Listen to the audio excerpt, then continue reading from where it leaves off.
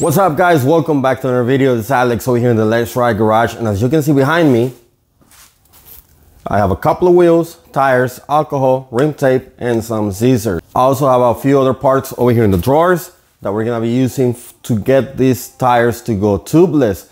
I'm not gonna bore you with all the details. I'm just gonna let it go, and other than that, I'll come back with you and keep you posted. Before I show you the end product, if you haven't, and if you're new here, please subscribe, turn that notification bell on. If you're back, welcome back. And if you want to support the channel, you can check the affiliates in the description below. You can buy me a cup of coffee, you can become a channel member, and also I will link everything that I'm using on the description below. So other than that, let's get to the good part. All right, so as you can see, I have some Hillbilly tires. I already talked about these tires before. I got them on special. I got that used rear wheel. It's a WTB KOM 35, and this is a WTB STI 35. That's a 35 mock-off rim tape, scissors, alcohol to clean everything up. And then over here in my drawer, I have a few bulb stems, and I'm gonna grab a couple of them. These are Presta, so I'm gonna be using the Presta ones. Here's one. And here is the other one. So I have a couple more, so that's a good thing. And I also have a couple of Schrader valves. If you have stock wheels like the Axum, you can use this and set them tubeless. But other than that, I'm gonna stick with the Presta because that's what I need for these wheels. And this wheel is already pre-taped, so I'm gonna set the tire up. Hopefully it holds the bead and doesn't lose air, and if it doesn't, then I will replace the tape. This one, however, it is not taped at all, so I'm gonna tape it up first and then go ahead and install the valves, all that good stuff. Now, besides the rim tape, I'm also gonna be using the mock-off tubeless sealant, because that's what I've been using and that's what I have in hand right now, and I have not had any issues whatsoever.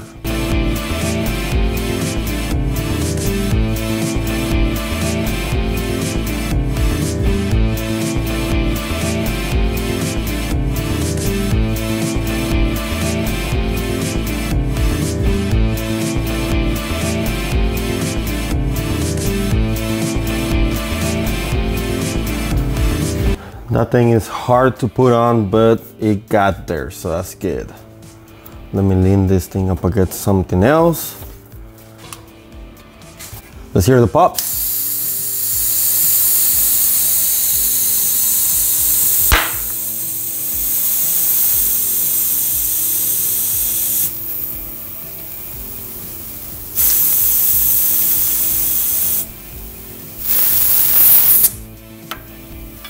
All right, now I gotta do the other one and see what's happened.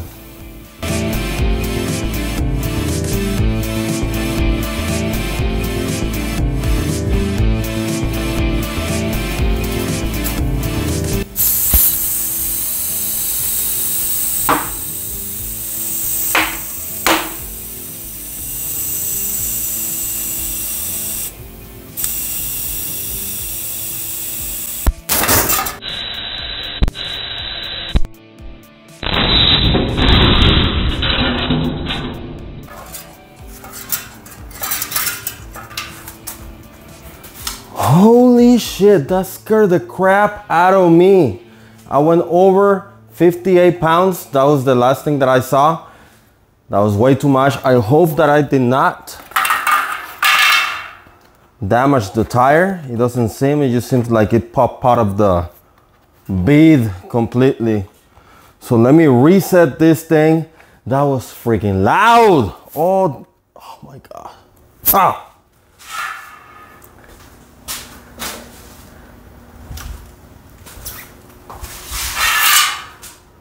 I did it. Don't do it. Don't do it.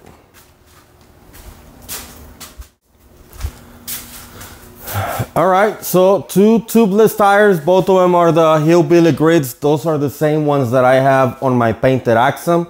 Like I told you before, I got two, that's four. And I still have four more. I still have 4 more of those tires. 2 of them are gonna go on my dad's Axum, and these are gonna be for another project that I'm working on, so stay tuned for that. And again, all I gotta do is put the sealant in, but they should be good to go. One of them was already pre-taped. This one I had to tape in, but I already had the valve stems and all that, so it was pretty simple to do. Again, that explosion, I have never had any issues with that before. Tire is fine, nothing happened to it. It's holding air and everything, so it did not get damaged. It just popped out of the wheel, but that was freaking loud. It kind of like thought I was gonna, I don't know, something weird happened. But other than that, pretty easy setup. Again, this is the WTB KOM 35, and this is boot spacing 148 at the rear, and this is 100 by 115 at the front. Both of them boot spacing. WTB STI 35. I leave a link for everything that I use and anything I can find in the description below, so check them out if you're interested in doing something like this.